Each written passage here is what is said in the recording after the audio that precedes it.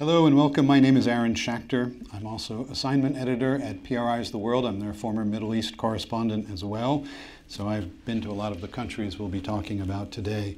Today's program is an hour-long look at the refugee crisis. It's a collaboration of the Forum at the Harvard T.H. Chan School of Public Health and PRI's The World and WGBH Radio here in Boston.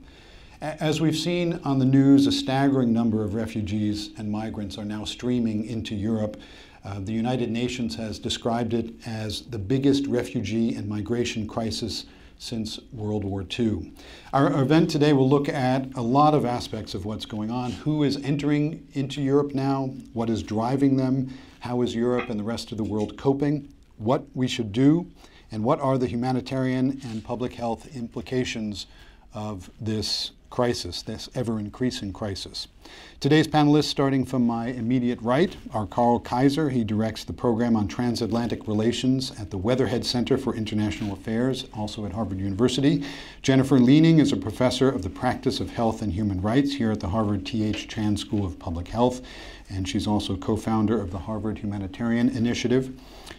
Jacqueline Baba directs research at the FXB Center for Health and Human Rights at Harvard University. And the gentleman we see on the screen is Simon Henshaw. He's the Principal Deputy Assistant Secretary at the Bureau of Population, Refugees, and Migration with the U.S. State Department. We will have a brief period of Q&A at the end. We hope to get to as many questions as possible, and we will start with questions that are sent in to the forum at hsph.harvard.edu. So if you're watching us now online, send in those questions. You can also participate in a live chat that's happening on the forum site right now. And we will start with Carl, who was recently in Germany, which is now kind of the promised land for refugees and migrants. You saw what was happening there firsthand. Give us an idea of what is going on the ground there. Well, we are witnessing a crisis of historic proportions. I think that has been said by the UN quite rightly, because people, millions actually, who suffer in the crisis areas in the Middle East, West Asia and Africa, decide no longer to stay where they are. And they flock in an exodus of almost biblical proportions to Europe. And Europe, in particular Germany, is profoundly affected. And earlier in September, the German government, Angela Merkel, the Chancellor, and also the Social Democratic partner, reacting to this appalling incidents in Hungary, they said, we'll suspend the rules, let them come in. Then the figure of 800,000 was mentioned. Well, in the meantime, in September alone, about 300,000 came in. In October, November, December, another 900,000 will come in. There is now, in the weekend, a paper by the government was leaked. Anywhere between 1.2 to 1.5 million will come in this year. Last year, there were less than in 1 month. The conditions at the local level are very, very difficult. Boston has a partner city, which is Hamburg, very comparable in size. They took in 30,000. Every day, 400 or 500 arrive. Hamburg, like a number of other German cities, they have changed their local laws to requisition public buildings that are not used, or private buildings, halls. Fairgrounds are now being used. You have big halls with 500 people, with cots, mothers, children, husbands, young men, all together, Muslims, non-Muslims. They're all traumatized, they're all exhausted, they all have to be taken care of. The local structure is under enormous stress, despite hundreds of thousands of volunteers, and without them it would not have worked. And Chancellor Merkel, bless her, on Sunday, although she's heavily criticized from the right, and even from some social democrats, said, it was the right decision, I'll stick to it, we must make it. Her popularity has gone down. The right wing, of course, is encouraged by this. And we are now in a situation, I talked to some friends this morning in Berlin, they're getting very, very nervous. 10,000 every day, what does one do? The pull factor continues. Hundreds of thousands will come. The capability is at the limit. What then? And that is where Germany is, and all the other European countries are watching. And it may very well be that the system as we have devised it, the Convention on Refugees, may not continue to work as it has in the past. Well, as many have said, Germany obviously is bearing the brunt, but this is not just a European problem. America needs to get involved as well. Simon, does it not? America's been involved since the beginning of the crisis. I think we need to remember that this isn't just a European refugee and migrant crisis. This is a crisis that's been going on since the Syria conflict began. The United States has been working with the countries surrounding Syria and actually inside Syria itself for more than 3 years. We've supplied $4.5 billion in aid. Half of that has gone inside Syria. I think we need to work very closely with our European colleagues. We are doing that on this crisis. We've called for a comprehensive and coordinated response. The people that are coming to Europe need to be safe. They need to be treated with respect. They need to be treated as refugees when they are refugees. But we can't take our focus away from the Middle East. First of all, we need to work to do everything we can to solve the political crisis there.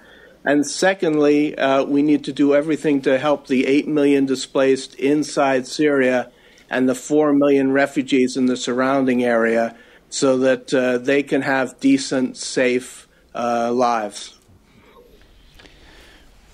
We've probably seen pictures on the television of what's going on. There have been some spots that have been especially hard hit by the influx of refugees. We have a video now from the United Nations High Commissioner for Refugees about one particular spot.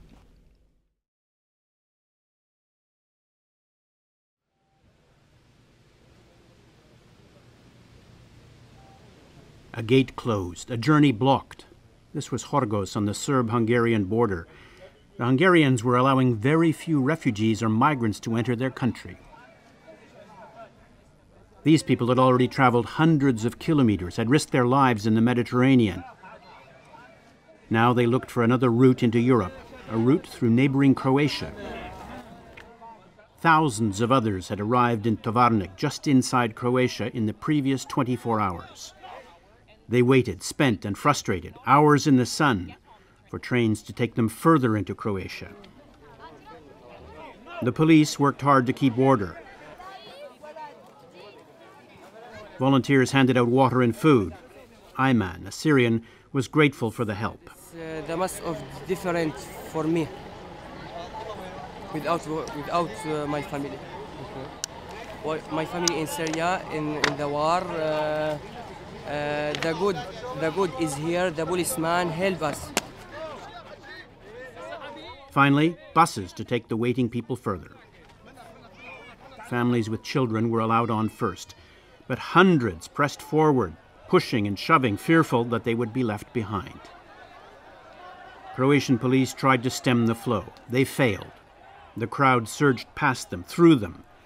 In Croatia, at the end of the day, they marched on, hoping one day soon to reach the rest of the European Union.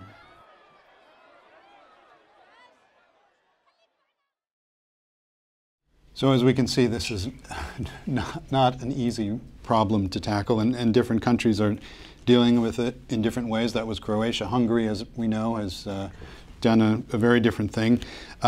Jennifer Leaning, is someone to blame for all this?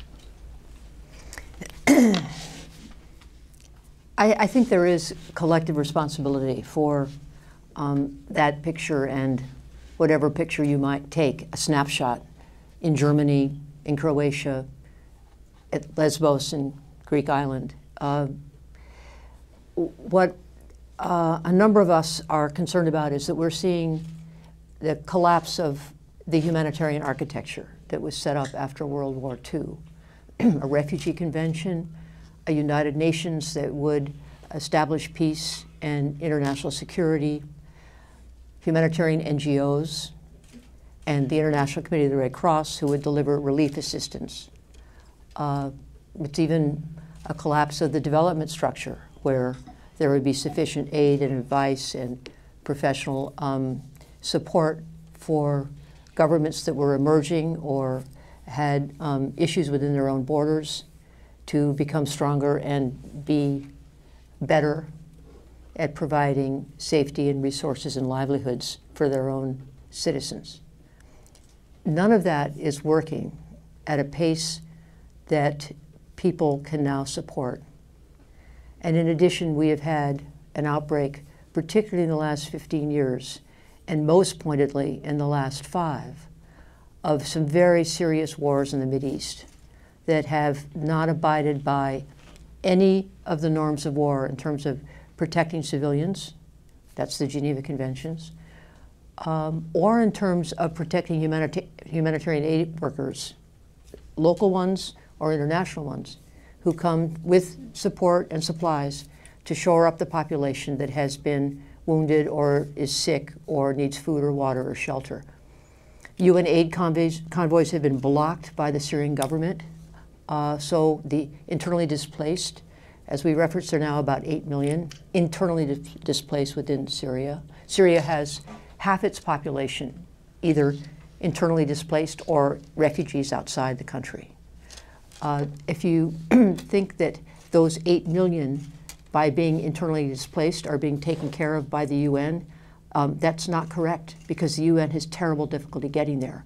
Bombs, guards, landmines, and hostile militia within the country are preventing the international community from coming in.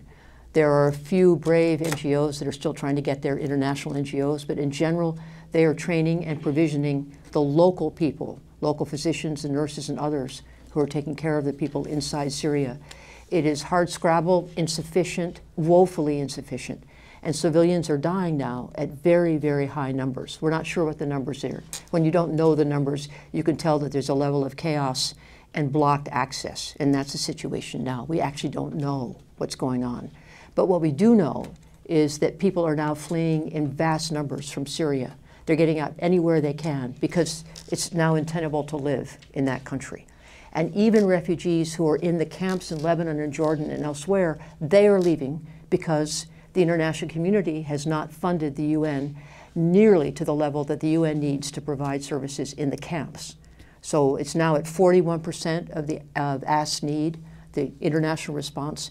The World Food Program has halved its food rations for people in the camps in Lebanon and Jordan. The United States has contributed generously, it has, but other countries must step up.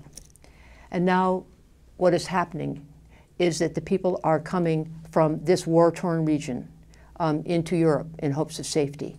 And then, as Carl was saying, there are other populations that are joining them, desperate Afghans, because the war is chronic and not working. Iraq, where the war is chronic and not working for safety for the civilians, and anticipation of even further violence in both of those countries.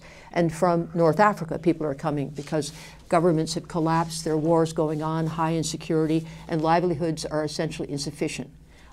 Climate change has produced drought and difficult conditions for farming in many parts of North Africa. So this is coming together in a way that is overwhelming our coping strategies as a world and as the developed North and West. And it needs to be seen as a calamity of the highest proportions. We require the best minds and the most principled actors to mobilize and come up with a reasonable set of solutions. Some of them, which as Carl said, may have to be out of the box. Some of them may be outside the architecture that we thought was sufficient. Jennifer, we were here, I believe I was here with you 2 years ago when this was just a crisis in camps, right? We were talking about the tens of thousands, hundreds of thousands of people who were swarming into Jordan, to Turkey, to Lebanon, and staying, at that point, staying there. I guess I wonder what happened in the 2 years. Did Jackie Baba, did we not see this coming? Was there just no way to think outside the box in these last 2 years? I think we largely didn't choose to see this coming. I think, as we've seen with other massive refugee crises in the past, when refugees don't arrive on your doorstep, you don't really worry about it. So a larger number than the Syrian refugees were the Iraqi and the Afghani refugees in the 90s. But they didn't really make it to Europe. They ended up in Pakistan and in Iran. And so it was really more out of sight, out of mind. And I think we could have anticipated this much earlier. We could have had much more generous refugee resettlement programs, so making it lawful and safe for people to leave war-torn areas rather than forcing them onto the perilous waters of the Mediterranean, where so many, over 2,500 alone this year, have drowned. We could have anticipated this by making much better provision in the refugee camps in the surrounding neighborhoods, so that there wasn't a situation like the one Jennifer describes, where there isn't enough food, where children at age 5 and 6 are working, something that the FXB Center documented 2 years ago. So we could have seen this coming, but we really chose not to. We chose to simply fortify our borders and bemoan the lack of a reasonable solution in Syria. And I think that this is really, as I see it, the big crisis we have now. I think I agree with Carl that the situation facing Germany is extreme. What is very regrettable is that other European countries, and I would actually say the United States too, are not stepping up to the plate adequately. My own country, the UK, has taken a paltry 2,400 Syrian refugees. Turkey has 1.7 million. There's something unconscionable about that. The US so far has agreed to up its resettlement quota by a figure of 10,000. Not all of that 10,000 will go to Syrian refugees, but presumably quite a number will. But 10,000 extra, that seems to me to be a paltry figure. When you have a situation like this, where 50% of the country is facing death and trauma, which will have lifelong legacies. So I guess my point really is, Aaron, that we could have seen this coming. We could have done more, and we should be doing more. We have in place an architecture which doesn't work very well, but we're making it work less well than it could.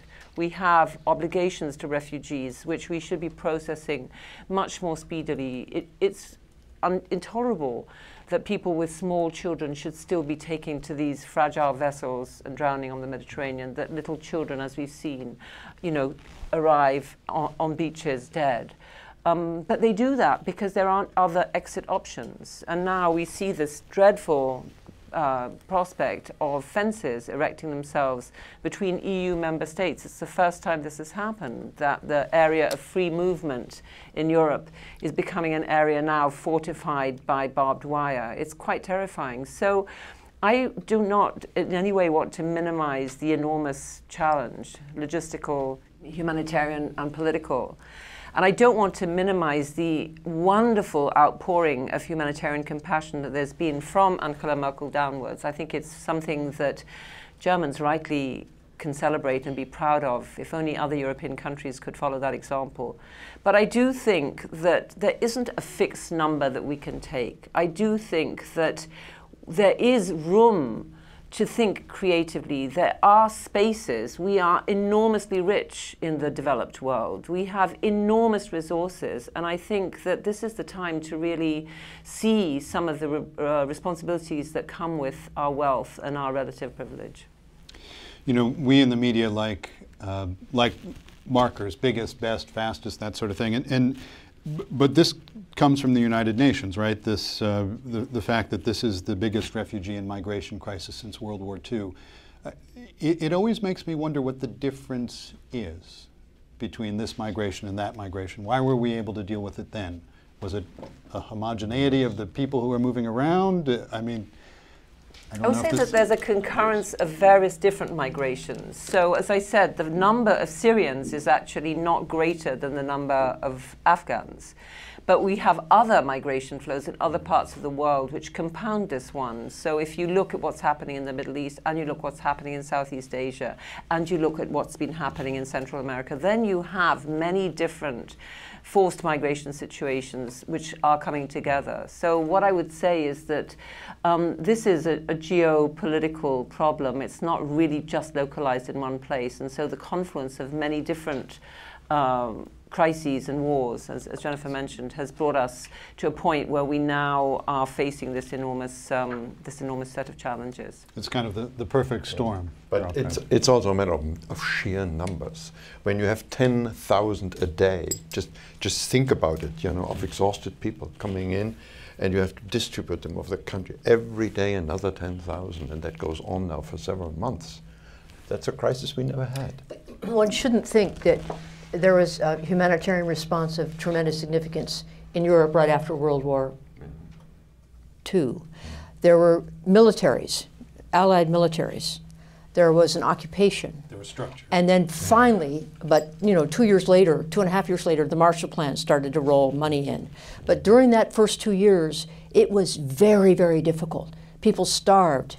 People died of dehydration and exposure. People were trying to go back to places and they couldn't because there was still hostility towards who they were. Some people were forcibly sent back to the Soviet Union and were killed because they were considered suspicious. It was a very, very difficult time filled with tremendous volunteerism, tremendous discipline on the part of the Allied militaries. But people were in camps in terrible situations up until the early 50s before they could come to the United States. So, and it was, even though it was a diverse group, it was more homogenous than this group because of what we've been saying. Well, I'm glad we got to that because we are going to move on to solutions. What happens next? We've laid out the problem, and the 4 people here and Simon will, 3 people here and Simon, we're going to solve this crisis in the next 35 minutes. You'll be happy to know. First, I want to start with another video, and this looks at a situation in Germany, which, as we've heard, is dealing with a lot of migrants, 10,000 a day in some cases, and refugees. This is a video also from the United Nations High Commissioner for Refugees, and it looks at some of the response in Germany.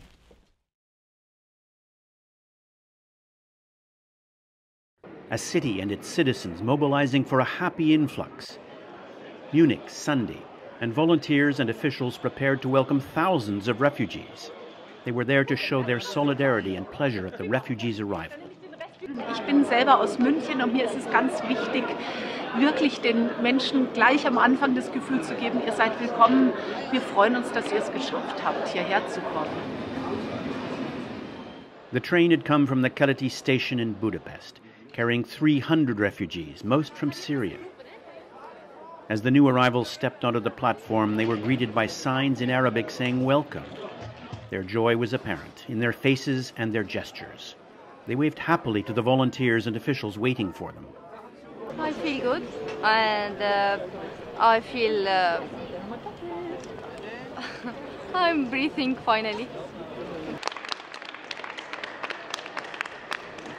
The good feeling was shared by the waiting crowd. The applause was followed by gifts, sweets for the children, clothes for the family. The donations outstripped the need. Sachen abgeben möchten, helfen möchten, fragen, wie sie uns unterstützen können und so weiter. Also, es reißt nicht ab. Ich freue mich einfach über diesen Geist, der hier ist, der in München herrscht. Und ich freue mich über die Weltoffenheit, die da ist. Und das ist mir ganz wichtig. After the joy, the checks. Volunteers helped escort the refugees to the tent where they would be given a quick medical examination to see how they had weathered their long trek. For many, the memory of their journey was still painful.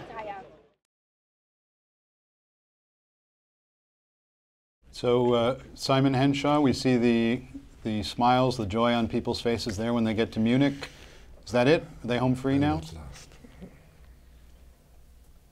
You see the smiles on their faces, and it just reminds you of the importance that we need to keep borders open for refugees and allow them to come in. We need to avoid these horrible situations of people being forced to flee across seas and oceans in incredibly dangerous situations. So we need to do both. We need to make sure that both we're open on one side and we increase our support for those still in the region.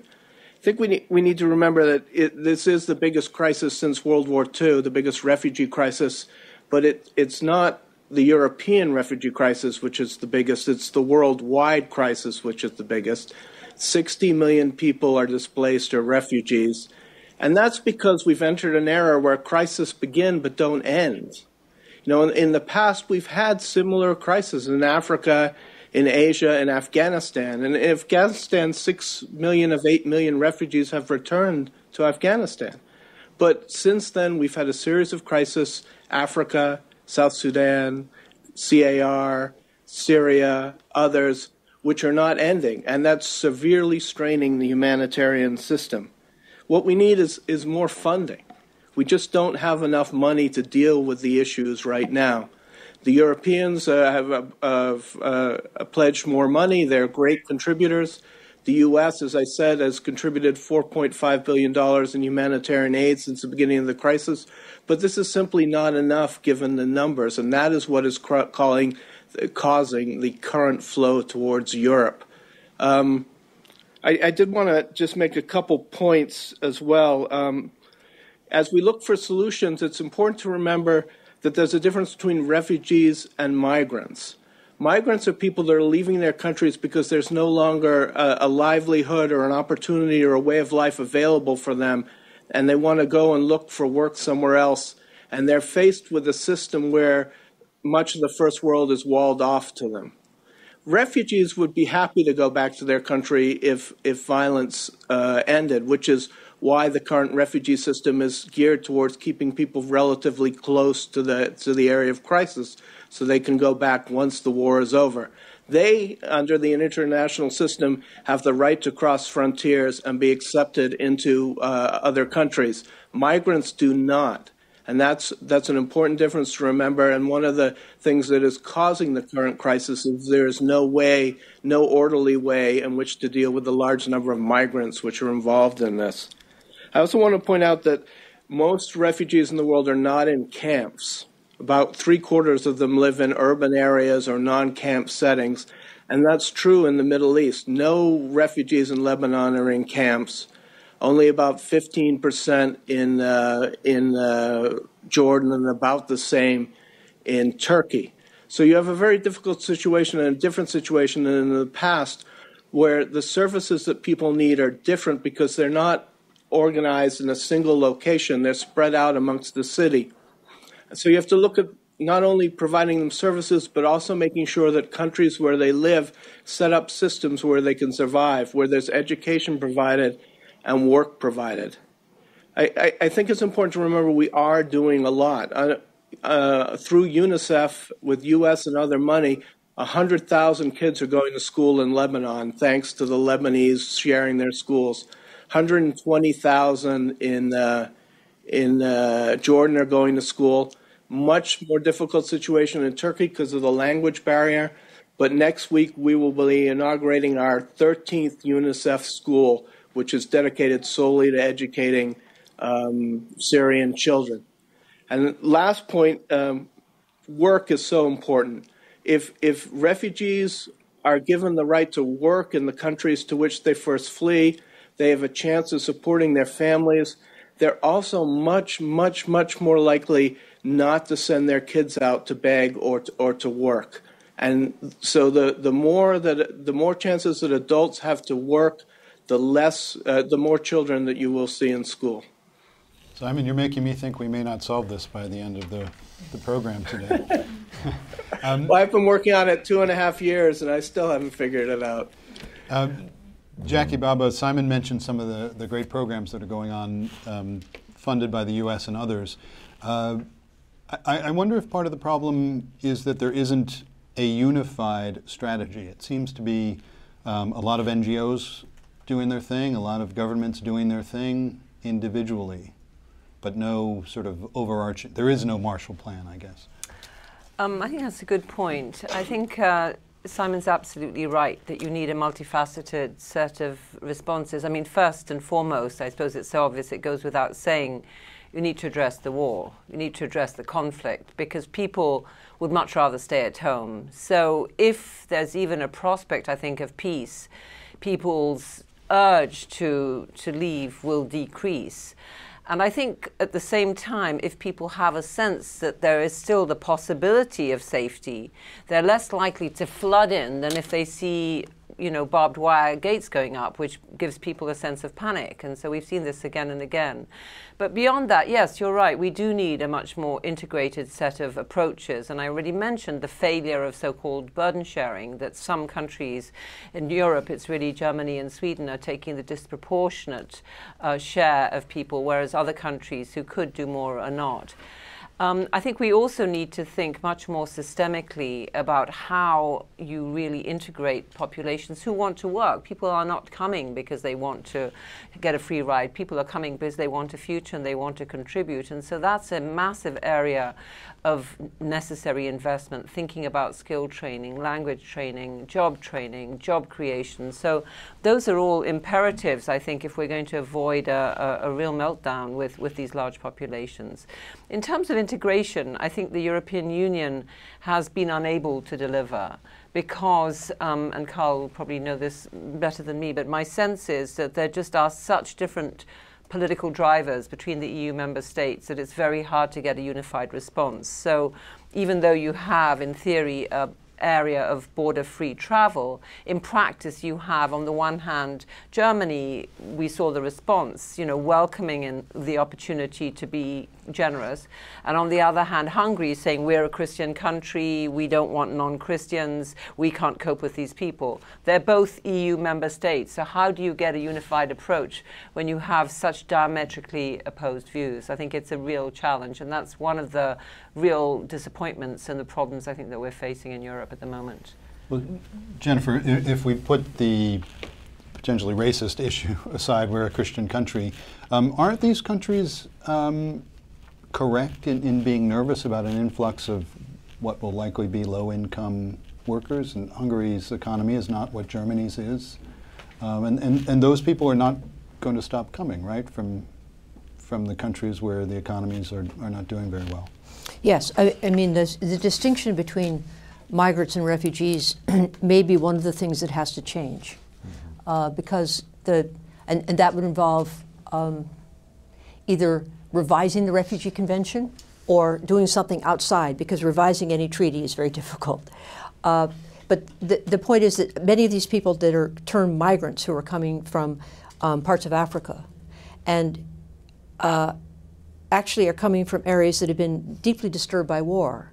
So they are finding it impossible to make a living. So even if there's no war now? Yes, so they are survival migrants. And at a certain point of extremity, do we say you individually have to show that you're being specifically persecuted because of who you are, according to the categories of the Refugee Convention, before we deem you a refugee? Or do we say, actually, you are coming from a country that is increasingly unable to provide for your safety and livelihoods, your family is starving, your kids are going to die, you have to get out to live? You know, it starts being, you know, how many people can dance on the head of a pin. In other words, the distinctions with enormous differences.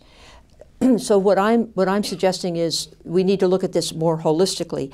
And many of the people, as Jackie was saying, who are coming in under the refugee side of things are young, or they're young members of the family, and they are eager to build new lives, to learn the languages and work. Europe is an aging population, and in general, they need people coming in. They will train them. Germany already is starting to train people in sort of the trades that will then work within the German economy. This should be a high priority for all of the countries in Europe. But what I would like to say is that UNHCR, in addition to all of the hard work it does now, is probably going to need to be helpful to the nation states in Europe in terms of how you deal with difference and how you take care of refugees or migrants who may have come in these large fairgrounds and the halls and other places where they are being held as humanely as possible. But there are protocols of humanitarian response that you can't expect the mayor of Munich to know. And so the German Red Cross, working with UNHCR, should be there to help figure out the relative numbers of latrines and positions of water stations, et cetera, so that people can, the town can manage these tens of thousands. And then one other point I would like to make about this is that the Afghan and Iraqi refugees, they need to be called refugees because they are in a war zone that is active. So that's why these distinctions, to me, are playing into a status quo that Jackie has eloquently identified as completely unacceptable. So, Carl Kaiser, I wonder why it is that we can't, I mean, you've just said it right here, why can't we convince these countries that refugees, migrants, whatever you want to call them, are actually going to be better for their country in the long run?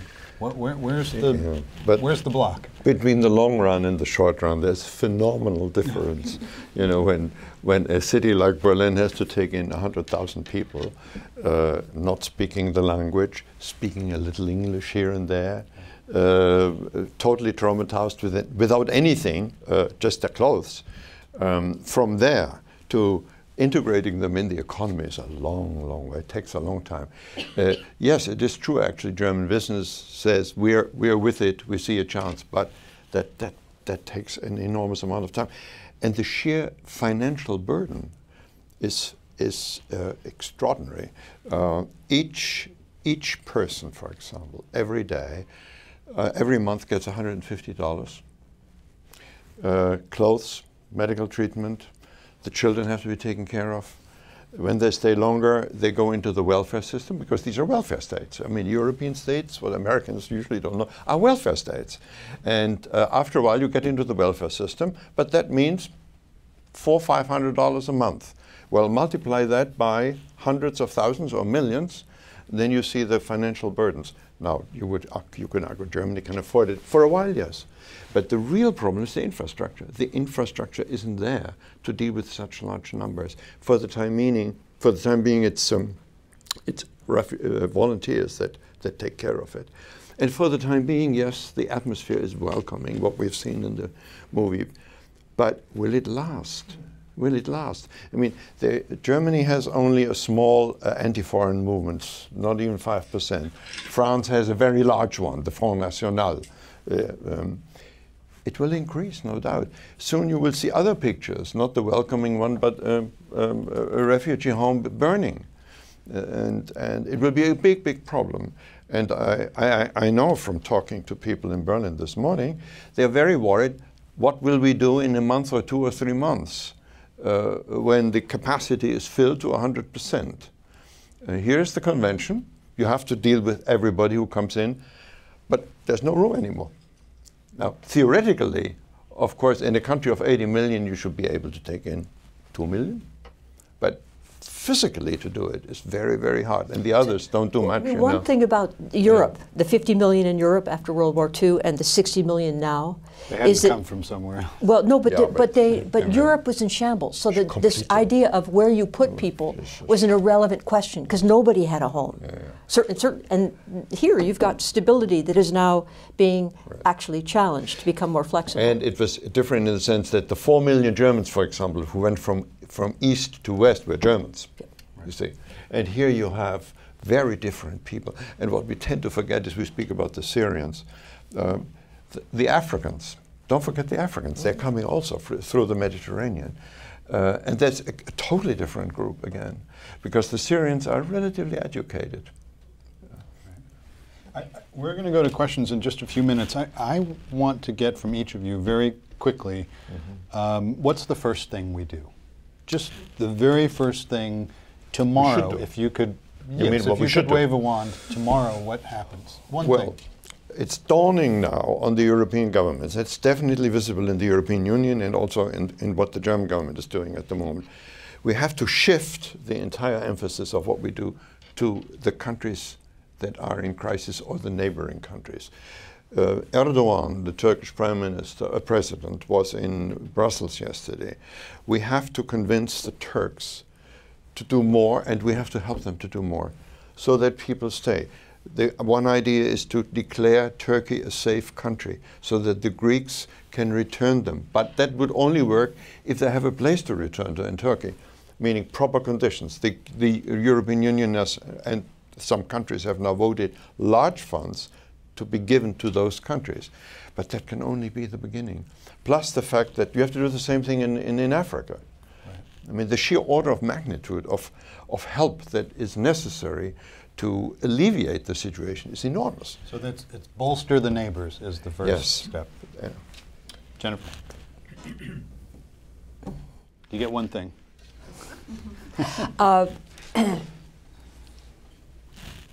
Well, then I would say the first thing is a long-term idea, which is to recognize that once these wars start, they last for an extraordinarily long time and they destroy societies. Whether you put refugees nearby or migrants nearby, they will not go home because for their lifespan, the wars are destabilizing their regions. And we need to develop now an agency, an international agreement, a set of policies and strategies that figure out how to intervene very early in the warning signs of a war and to help stabilize that country so people can stay home.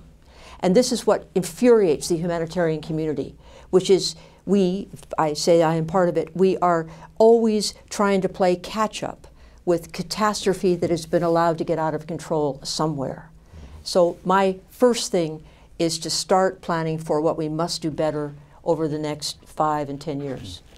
So it's like when there's a wildfire somewhere, everyone knows what to do because they've dealt with wildfires everywhere. Jackie? No, my point is figuring out how to stop wildfires. Before they start. Before they start. Wow. Sorry. No, it's not. It's not a ridiculous idea. We have all sorts of ways of intervening to strengthen governments, strengthen economies, improve divisions among people. State Department does it all the time, and I think this is sort of what we need to redouble our efforts at. Okay, Jackie, one thing. I think we should massively increase our resettlement programs, and I think each of us should start at our own home. We're in Boston. I think we should get American cities to develop a very large-scale sister city movement like has happened before. I think that we should see these very much as people like us. Many of the people who are coming are as educated as we are. Their children are as needy as our children are. So, and I think this is actually true of many of the African refugees too. They have, you meet them all the time driving you around in a cab. You know, they have college degrees. A lot of these, and it's always been the case, a lot of the refugees are the most educated, the most entrepreneurial, the most smart amongst their cohorts. So I think that, of course, we need to solve the wars, and I quite agree. We need to be much more generous to the neighboring countries, and I do very much agree with Jennifer. We need to have early warning systems and much better prevention. But now that we have this crisis and we have no foreseeable end in sight, personally, I am not convinced about this, you know, we can't fit anymore. I think we need to jolly well step up to the plate and increase the resettlement quotas in countries that have so far really just only worried about the political fallout of having foreigners. And I think this is a task that citizens face as much as political leaders. Simon? I can't give you one, give you 4. That's cheating. We need to end the war now. Okay. Which one? It's the Syrian war. That's the cause. Assad is the cause of this. We need to increase support to the region so that people are safe and secure in the region. We need to do something about how we work with migrants around the world. I would not want to make them the same as refugees. Refugees have a special status. It's worked really well, that part of it, since the end of World War II. They have certain rights because they're fleeing violence, and they should keep that. But the world needs to look at how it deals with the migrant issue as well in a similar fashion, if not the same. And very finally, just a word on resettlement. We should look at the resettlement process, but I think it's important to remember that resettlement has only dealt with 1% of refugees in the modern era. The idea is keeping refugees in the area so that they can return to their country once the war is over. The United States resettles more than all other countries combined when it comes to refugees. And that's the last 3 years been 70,000 a year. It's going up to 100,000 over the next 2 years. 10,000 Syrians at least this year, more next year. But that's still a small number compared with those in the region. And that's why we need to keep our focus on those in the region, giving them the support that they need to survive until this war ends. Thank you, Simon. So we've been having questions come in online, and Lisa, we'll get to a few of those. Thanks, Aaron. Oops, we have a lot of questions coming in, so I'm just going to take a few here. Let's start with this one. What do you think are the most urgent healthcare needs of the refugees coming to Europe? I can tell you a little from dealing with refugees in Turkey and Lebanon and Jordan, many of whom I've met myself.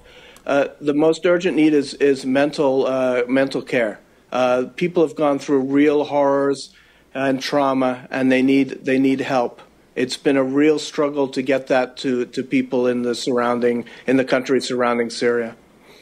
I would say, Lisa, if I could just add to that, I completely agree with you, Simon. I would also say that there are some relatively low-hanging fruits that we could be delivering much better.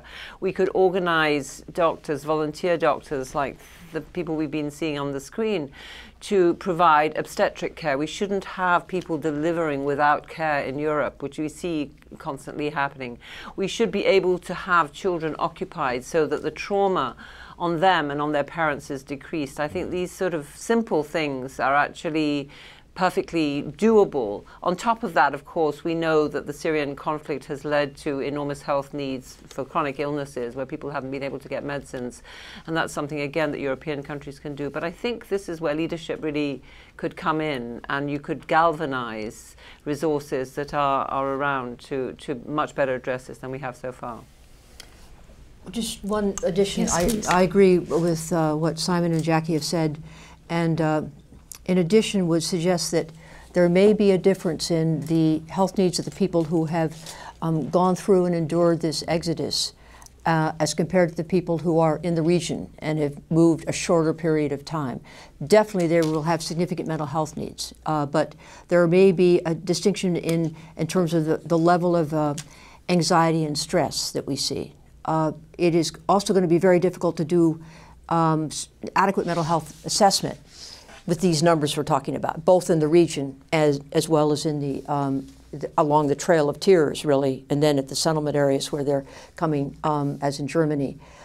So this is a sort of situation where you have, I think, a need for trained volunteers from the regions wherever we are finding the refugees for any length of time, trained volunteers to be able to assess what is baseline and difficult mental health, and also identify the people who are acutely in need of actual medical management for their post-traumatic stress or deep depression or high levels of anxiety.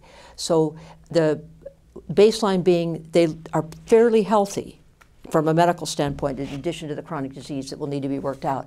But the mental health one is going to require a very good strategy of community mental health and then acute medical mental health.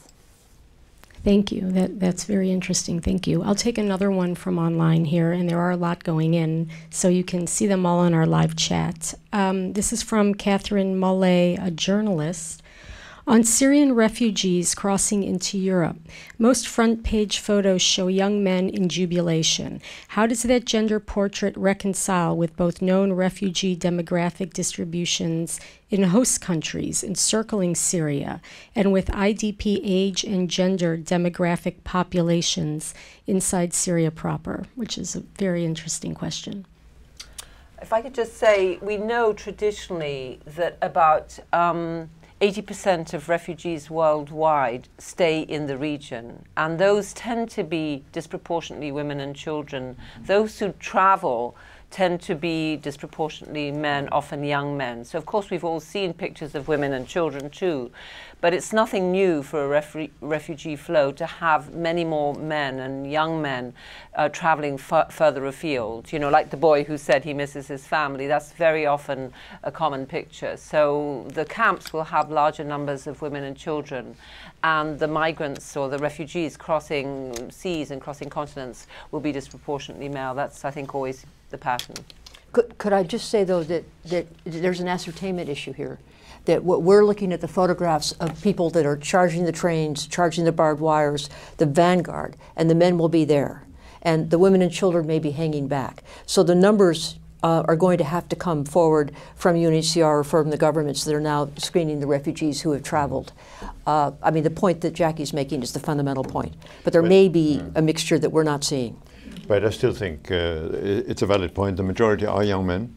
And that has something to do with the fact, A, they want to avoid the draft in Syria. They don't want to fight for Bashar al-Assad.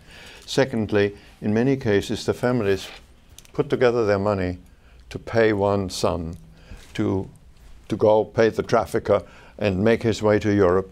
And then hopefully one day he will bring the family back. Reunification of the family is a basic right. Once you have been accepted as a refugee and you have asylum, you have the status as such. Which means that if you have 100,000 young men, you will end up with 300 to 400,000 a few years later. And that has been the experience of the European countries, for example, with regard to other kinds of immigration. Thank you. Want to try one more question? Yes, I think we can take one from the audience here if anyone has a question. My name is Haesu Kim. I absolutely agree what you are saying, and I support the idea of international community should make a collective effort to help these people. But I have a question about the German side of view. Some Germans raise concern about not only the financial burden, but the safety of their own people.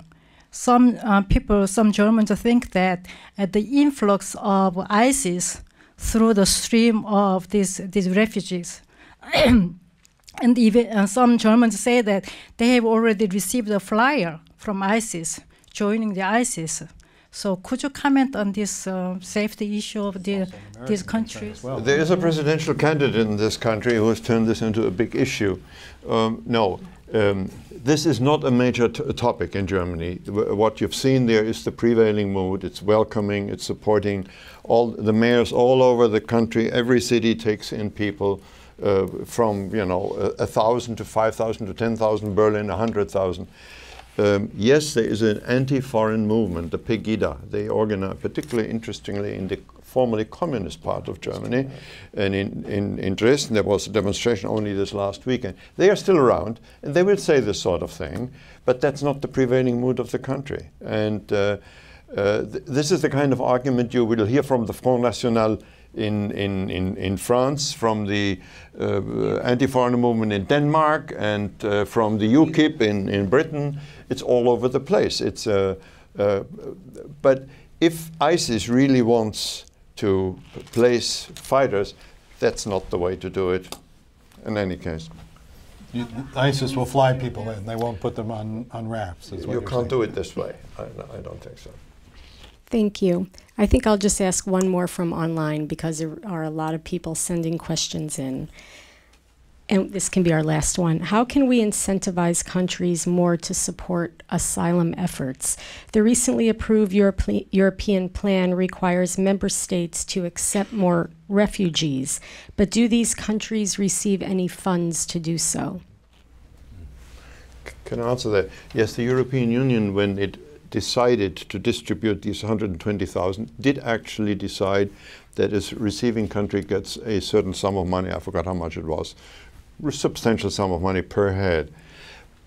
It's useful, but it doesn't solve the problem, because the larger numbers are not covered by this. Those are the flows of refugees that are coming in. And there, the receiving country has the burden, and that can be quite considerable. Thank you. Now, I may have stolen the thunder a little earlier, but we're about to wrap up. And what I would like from each of you is, again, kind of short, a policy takeaway from our discussion today. Carl? Given the pull factor and the push factor, the crises which go on and are not going to be resolved easily, there will be a continued flow of large numbers of people coming to Europe. And I am afraid the borders will be closed in some way or another, not as cruelly as the Hungarians did. And then the problem will be to deal with the incoming crowds in Southern Europe. And a solution has to be found through a very massive program. First to help the Greeks, the Italians, to some extent the Spaniards, but to try and help to resettle them then in the areas where they come. That requires an unprecedented effort that Europe has never done before. Jennifer?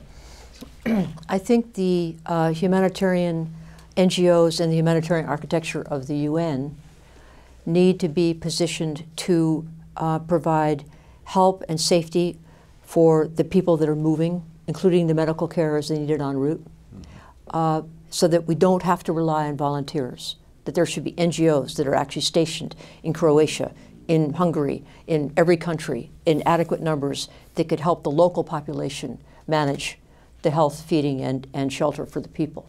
And I also believe that the humanitarian NGOs should be involved in advising the mayors of cities in Germany, but elsewhere, when there are more people being accepted, in how to take care of refugees in that early phase, which may last a couple of years.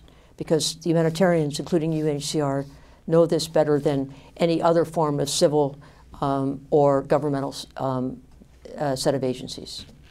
Jackie Babo, a policy takeaway? I think what we learn from this crisis is how critical leadership is in a situation where we are, in fact, one world. How critical it is for leaders to have vision and to really pull with them the best instincts of their populations. And we've seen some great examples of that. So leadership is really the ability to galvanize the resources you have to solve intractable problems. At least that's how I see it. And I think that's exactly what we need to build in a situation like this. So it's a challenge, it's difficult, but if you have the right leadership, then you can build on the better instincts and hopefully put at bay the worse instincts. Simon Henshaw, takeaway?